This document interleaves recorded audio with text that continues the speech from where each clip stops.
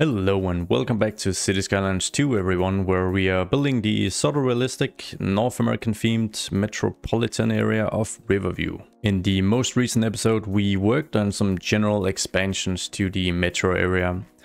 First up was a revamp of the historic inner city neighborhood of Bedford Gardens. We just renamed it Bedford for simplicity.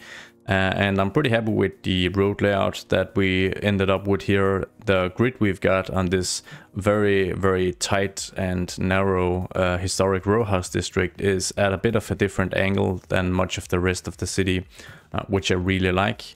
We also added a bit of park landscape in here and an actual park, creatively named Triangle Park. The biggest change of the episode though was that we took the town of Chestnut, which had its small older center here, and pretty much turned it into a fully fledged city by adding a kind of fake marina and an actual new downtown full of row houses and services and lots of complex infrastructure to connect up as well. In today's episode we'll be implementing something that you guys have suggested 500 times is probably a conservative estimate, and that's an airport, which we're gonna implement here in the southern part of the metro area, which is gonna be really exciting, but also kind of tricky because it's going to require pretty extensive infrastructure projects so that we can support all the upcoming traffic to and from the airport. And I'm also hopeful that we can add the cargo extension to the airport so we can also have cargo rail.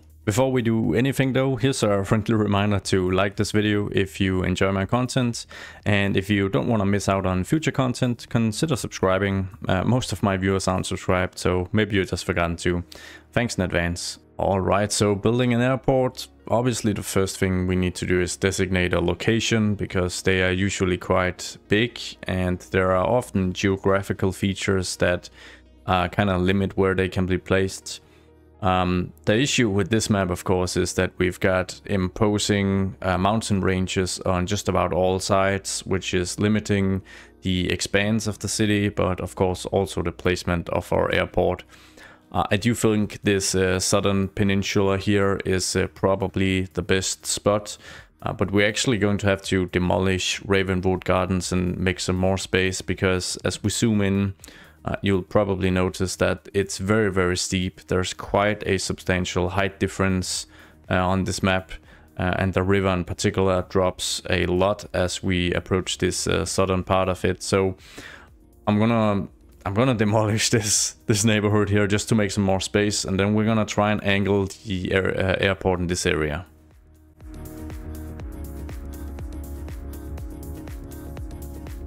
All right, cool. So after having rather casually displaced about 1,500 people from the already shrinking American middle class, we can start smoothing out this terrain a bit. I'm gonna align the height to some level that's around here, and then just kind of smooth it so that we can place our airport. So let's jump into our progression tab and actually unlock the airport we'll be using. And as you guys know, I like to just keep my progression points around until I actually need them. So I'm only going to unlock the regular airport, because I am not a fan of the international airport in this game. For one, it's huge, and that wouldn't be a problem if the shape was a bit different, but I'm really not a fan of this very square footprint it has, because it just makes it's almost impossible to place it on this map without me having to do major revamps either to the geography or the existing city. And I really don't like the look, the actual design of the airport. So we are going to just pick the regular one. Fortunately for us, the regular airport also has a much improved scale compared to City Skylines 1. As you guys can probably see as we zoom out, it's actually a massive asset, which is pretty cool. Now I'm planning to have a cargo train connection to the airport, passenger train connection to the airport as well, for commuters and tourists. Highway connection, of course, that's a necessity. A road connection is required. And also probably also tram connections. So I'm gonna have to think my placement of this bad boy through. because I want it to be relatively close to the city outskirts, because if we move further south we get some real issues with the terrain. But I also need space in front of the airport and between this rail line here to actually fit in all this infrastructure that I'm planning. So I'm hopeful that if we place it somewhere around here, then that is going to leave us just enough space to create all the infrastructure we want, while also not having too many terrain issues. And it actually seems that the terraforming we did just before was just about sufficient to actually ensure that we don't have any weird clipping or very sharp edges. There's a bit over here, but yeah, I never get it right, like real right the first time. That's a trademark by now, I guess. But now it's looking nice. Alright, so I have actually just moved the airport a bit further away from the city limits, because as we add the cargo terminal, we might as well just add it now. We need a bit of space to kind of hook up the necessary infrastructure here and connect with the existing railway infrastructure. And I'm no expert on trains, you guys know that, but I'm thinking we need a pretty smooth curve here for the freight trains. I'm going to create like a very basic loop with our what's it called, 3-lane one-way road. I don't know why that was so hard. And create a bit of a distance using like maybe this type of parking lot at least in between. I like this smaller one for the airport because it's fenced and has, you know, some gate structure and stuff, which I think is pretty realistic for an airport. I'm hopeful I might also be able to squeeze in like a small plaza, maybe here in front of the airport. Can we do like a symmetrical thing with a park or two, or I'll add one here. I'll try to add one here. Yeah, it's pretty good. Let's just add the other segment of this stretch of road. And of course I'll have to go up a bit due to the plaza here. There we go. And I'll just make sure to align this and of course upgrade it so it's in the proper direction. Gonna use the continuous road tool here to create the super easy curve. And I think in hindsight these two parks are perhaps just a little odd.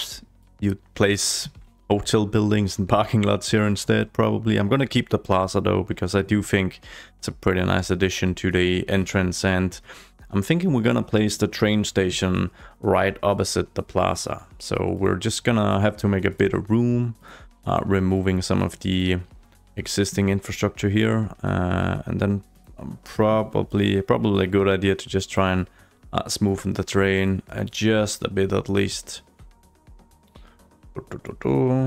And eminent domain, these poor people. Hello, goodbye. So we'll go and grab our train station. Let's see. I'm looking forward to seeing some smaller train stations, preferably like through yeah, I was about to say Steam Workshop, but that's a bit of a tough issue, right? The Paradox mods, I meant, hoping to see some smaller train stations, because I do feel that this one has a few more tracks than needed. A bit sad that they didn't just make it smaller per default and then allowed us to just add the extra tracks we can, but I mean, it's too big to start off with, I guess is the point I'm trying to make. I want to have Madison Street kind of run parallel to the train here, or the train station. So I'm hopeful that's gonna, yeah, like we talked about, maybe we'll have a bit of extra high development down here near the airport. I think that would make good sense. So we're gonna go ahead and do a little more demolishing, because I want the trams to connect up to the airport as well. We're gonna grab our slope terrain, right click up here, and then try and create a better slope. And here I'm gonna try and just smoothen it out a bit. And we'll remove this farm, because this is, we'll remove this farm as well. I I'm probably just gonna fill this up with more suburban sprawl, so that we move the rural, the countryside stuff a bit further away from the city, because we are gonna do some general city expansions in this episode as well, just to grow the city. Just quickly gonna connect up the train station, I think.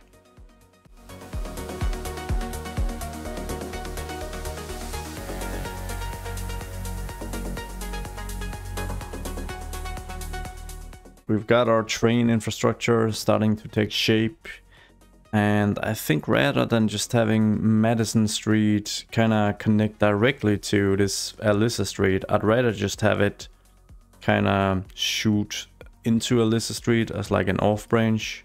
I think I am just going to, I'm gonna grab this avenue here, and we're just gonna continue it actually along the train line here, and then I'd rather connect it up down here where we've got a bit of an intersection. Let's see if we can just yeah, it's gonna be a bit tricky. Why is that? Is that because there's an additional small segment here that I should upgrade first? Something like this maybe. And then yeah, it's gonna work very nice. We're gonna do like this. And just curve it together. Enable snapping so we get the guidelines. Overlapping items. What? Oh, oh. Look at this turbo node. No, thank you. There you go. Much better. And we're just gonna continue Alyssa Street or whatever. Yeah, whatever the name was. And then we can grab Madison Street and create like a sharp angle to intersect. Let's see, we'll just do 180 degrees, I think, something like this. And then I'm just gonna put some more complex roads in place, and we'll edit this up and make it look nice. For now, it's just gonna look like this. Right, so an issue I'm seeing is that Alyssa Street sort of terminates kind of abruptly. And we've got Main Street here, which is the main street of the city. One of the more high traffic volume streets of Riverview. And the connection here is a little odd. So I am going to see if I can sort of, let's see if we can like add some extra complexity, of course, to this whole area here, this whole junction here. Because we like overly complex infrastructure. It's fun to look at, it's fun to build. Makes us scratch our heads, but that's all right. That's kind of the point, I guess. And it's pretty realistic. Real life city planners have made some very interesting choices throughout the years. Speaking of interesting choices, let's get a proper connection to a main street. As such, we'll of course remove this little road here. And is that what we want? I'll just upgrade this, and then we'll just assess the situation. We probably need to upgrade this to a 4-lane road as well for it to make sense. And I can see it's at an off angle with Main Street, so we're gonna disable snapping so that we can align it perfectly as such. And we'll probably need to upgrade this. We'll make this a 4-laner. Bring in a ramp here maybe. Oh man, this is an absolute mess. I love it. We'll have to connect this loop up with what is now King Street all of a sudden. Alright, and Madison Street. And I'm thinking we're gonna need a bridge of some sort. So maybe I'm gonna have to revise this and see if I can do something cool here. I'm gonna see if I can stretch the powers of the road tools here in City Skylines 2 just a bit. As I'm gonna try something here, and I'm not sure how it's actually gonna work, but there's only one real way of finding out. So I think if I go 7.5 above, is that going to take me to the promised land? It actually is, but for some reason the 180 snapping won't work. But if we disable snapping, maybe we can just about get it to work. Just about.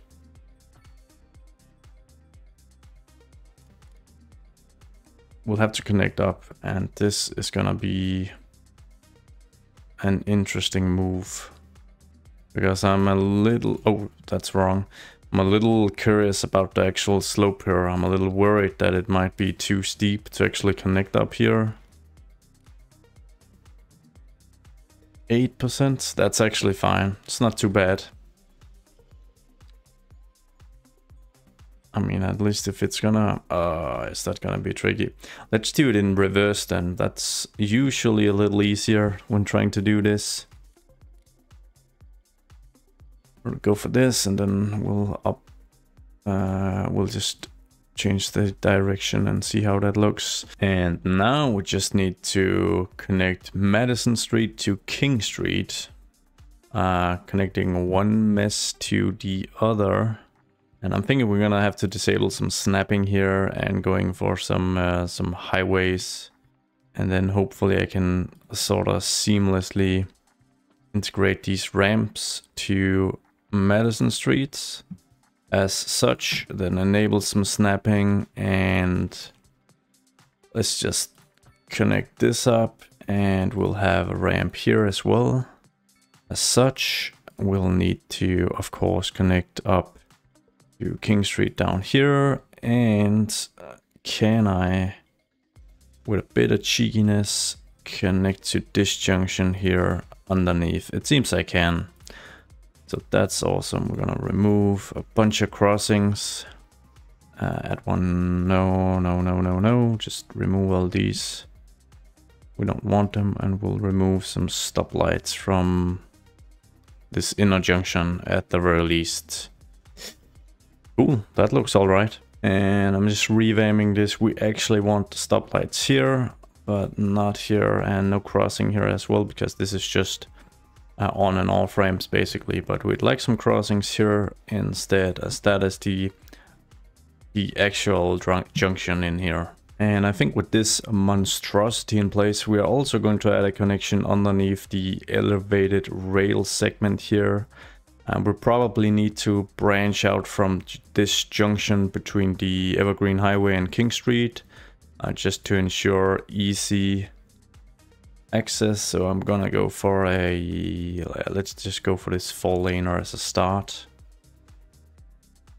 Yoink. And I'm going to create a 4-lane divided road with the median here, because I want some office stuff to be placed alongside the airport, some zonable office. I'm hopeful it can look like, you know, different types of high-tech stuff or industries that are related to the function of the airport, or otherwise have a good reason to be located out here.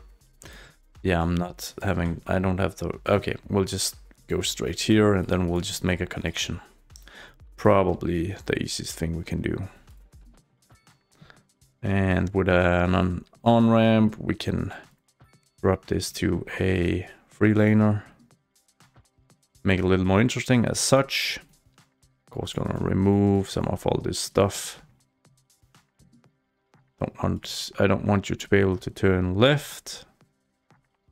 And I don't want you to be able to turn right here, of course. All right. Yeah, my idea is to have some low density office mainly around this area, with the purpose that I just talked about. We're of course gonna connect Spring Street up to our loop, and I think for starters I'm just gonna grab the regular 2-lane roads and see if I can cut into this seamlessly, or without too much trouble at least. Yeah, that's definitely feel that's better. And I'm guessing that the crossing and the lights here is actually fine because we're gonna have parking lots on this side, so we're even gonna have a few more crossings. Now I am going to violate some lane maps here, unfortunately, but I hope you guys can follow my logic at least. Because I want to downgrade this to the 2-lane one-way roads, because it's going to allow me to... Oh, I'm gonna reduce this to a 1-laner, of course. It's gonna allow me to add some planters, some grass on either side of these, which I think with some trees is gonna look very, very nice when the trees grow in about 500 years. It's gonna look very nice.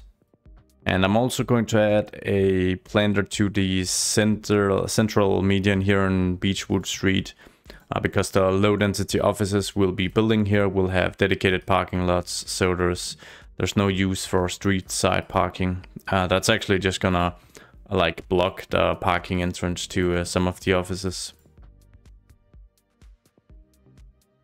And speaking of blocking some parking entrance, I don't want the median on this side of the road right here where we've got one of the entrances, one of two entrances, I think, to the train station parking.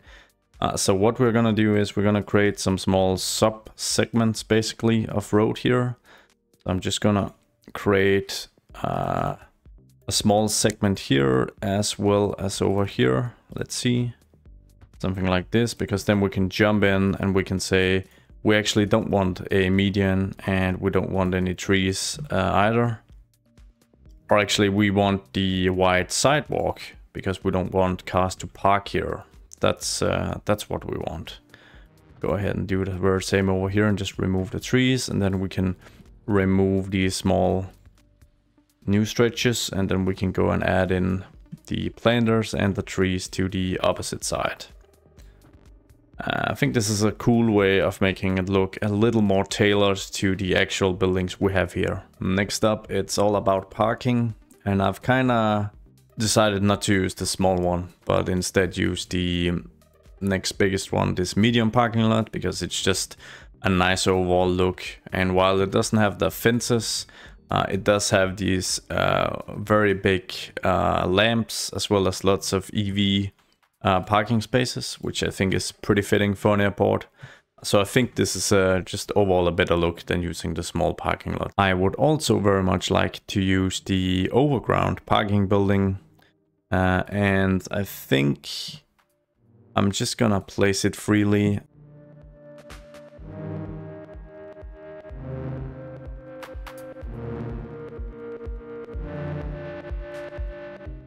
Yeah, I'll just have to zoom out in a bit, see how this actually looks. I think it looks all right. I think it looks all right. We could even, if we want to customize this a little more, or rather make it a little more complex, then we can of course do that. And since we're doing so much for the sake of complexity, I'm just gonna try this out at least. So I'm gonna create a 1-laner here, and then we're gonna upgrade this as well to 1 lane. And we've got a bit of a split here, so you can actually bypass this parking facility if that's not your actual destination. Maybe you just need to make a loop because you're leaving, or because you've booked a parking spot here, maybe. Something like that. Oh yeah, I'm gonna... I'm gonna remove these crosswalks at least, and probably these as well. But I think these can stay, especially if we add a path in between. We can add paths here at least, because we're gonna need a few of those, I think. At least on either side of the plaza. And we'll create some here as well, just to connect up the parking lots. I think that looks a little better. And we'll add some pathways here as well. And I think it's fitting if we create a couple of proper pedestrian crossings here. So we'll create one here, then we're gonna move over a bit, and we'll create an additional one here, and Actually, let's just create an additional one. And I think I'm actually gonna place some traffic lights here to prioritize people being able to easily enter and exit the airport. And I guess, I mean, in real life, the speed limit for this loop would be pretty low to make sure we don't have any accidents. Now, retrofitting trams in here is gonna be a little tricky because they can't have crossings with normal rail lines at grade, at least. So they'll have to either go underneath or be elevated. And I don't really see we've got any space here. So what I'm thinking is that we're going to get some tram network access through Evergreen Highway here, which we're probably gonna bump to an actual avenue then. And then connect it up to Madison Street so that the tram network actually turns east here, continues down this new avenue, goes underneath the railway, the elevated section here, then cuts through the office park we're gonna build here, allowing for easy access to all these jobs, and then it actually loops around. And I guess we can have a stop at the train station as well as right in front of the airport. So I think I'm gonna try that and we'll see how it looks. Quite extensive changes we're doing, but I think that's all right. It's interesting to change up some older areas that we haven't touched in quite a while. So for starters, I'm just going to try and upgrade. Oh, this one has a bit of an odd angle, so I'll maybe just draw this manually instead. See if I can get a bit of an angle as well. Something like this maybe. All right, and then we're gonna see if we can map out the tram network.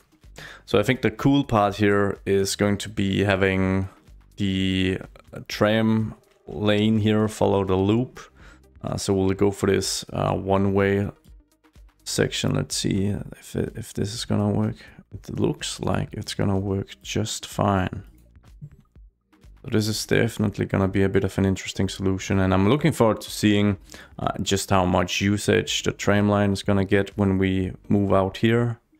So I think we're of course gonna take this shortcut here because there's no need for the tram line to actually interact in any way with this parking facility here. But the curve here is a little crazy. I'm gonna be cheeky and see if I can actually make this curve a little smoother by just dragging out. So apparently this will work. That is a little better actually. I like that. So I guess that was worth it. And we'll add additional segments here, of course, make sure everything is upgraded, and we've got our loop. Now, of course, we need to actually connect up with this avenue here and just connect up here as well. And I'm just gonna go in and check if the curves are smooth enough, and I think they are. It's not perfect, and the tram is probably gonna look a little funkier as it passes through, but I think it's fine. And let's see if this is actually the type of road I want. And a proper connection here to Madison Street, which also means we can of course remove the tram segments. Of course, I'm gonna map out some new stops, and I guess an additional stop here in the eastern portion of Elizabeth Street isn't a bad idea. So somewhere down here. And then we'll have maybe a bit of commercial development or something. Then we'll get ourselves a stop here in the center of this avenue that's gonna cover the office zone. We'll add a stop pretty much in front of the train station. And we'll add a stop pretty much in front of the... Oh wait, we've got entrance to parking here, so... somewhere alongside here. So coming right up is a time-lapse segment with some sweet tunes so that we can develop this area. But just before we do that, let's connect up our new transport lines so that we can start seeing some of this being utilized. So we've got the blue line here of the RTA, the Riverview Transit Authority, which we are of course going to drag out and map to the new, let's say, new stops we've placed down. We're gonna pass through the office area here, and we'll create the loop, just assign a few more stops. We've also got the, I think we called this the river line actually. This train line here, let's see, we've got the RTA river line here, and we're gonna assign that stops here as well. So that we've got a stop in here and on the other side. There we go, that connects it all up pretty well. So I'm hopeful that we'll see lots of activity out here, of course, at least as the airport starts working. Going to upgrade with a business lounge, as well as this airport services upgrade, which just adds 30 comfort, which is kind of vague. I don't really know what that means, but okay. Not vague at all, everybody loved that. I'm really looking forward to seeing some planes depart and land here, so we can get some activity. But yeah, let's jump into the time lapse. This segment of the city is gonna need a bit of a revamp to look nice, so let's get going.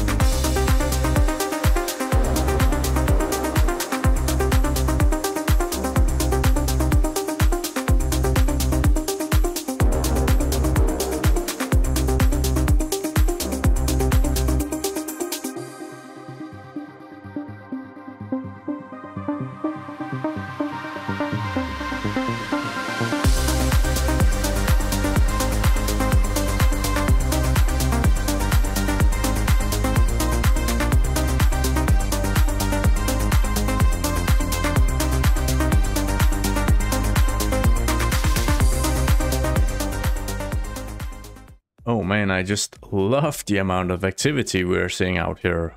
But then again, if I do pick up the route map, we can get insights into just how much is going on here. So obviously we've got the tram line covering it, we've got a train line hooking it up, we've got a taxi depot with electric taxis as well, we've got 5 passenger air routes, we've got 2 cargo air routes, we've got 2 freight routes connected by train to 2 outside connections up here. So one of the freight routes also cross through the port of Riverview as well.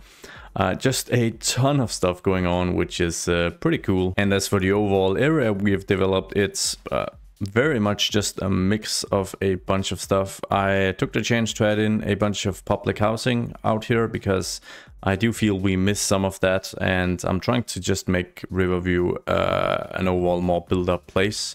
And the population is soaring towards 55,000, which is really cool. Added all this office stuff as we discussed, and I've decided to actually include these businesses here in the the Riverview Airport District, because the idea here is, of course, that all these companies, or most of them at least, develop something that is associated with like the airport industry in one way or another. So that's why I kind of wanted to include everything, so that we can see that we've got about 700 jobs related to the airport, which is pretty cool. Also added some pathways crossing the train lines here to ensure easy access from the small commercial core and then the airport, and of course the train station as well, because you actually have to enter the train station over here. But it's very cool to see that it even looks like people are switching between the train and tram to reach whatever destination they need, and we've got so many people out here. Anyways, something I need you guys help on. Airports usually have some designated letters, a signal code or whatever you call it. So I would like some suggestions for what we're actually gonna call Riverview Airport and what those letters would be, because this is obviously a true hallmark of my creativity. So if you're an airport nerd, and there has to be some of you out there, let me know in the comments what you think this airport should be named, as well as the code for it. And I should probably wrap up this video by now before I just start rambling. I just want to thank all of you for the amazing support. This is a fantastic journey, and I wish I could upload a little more frequently, but I'm busy with work and I've got a bunch of other stuff going on privately, so that kind of just has to take top priority. And I try to squeeze in as many hours creating content on this as I can, and the episodes do take quite a long time to create. But yeah, thank you all for the support and for watching, of course. I'm gonna do my best to shoot some nice cinematics for you all, and I hope to see you in the next one. Bye.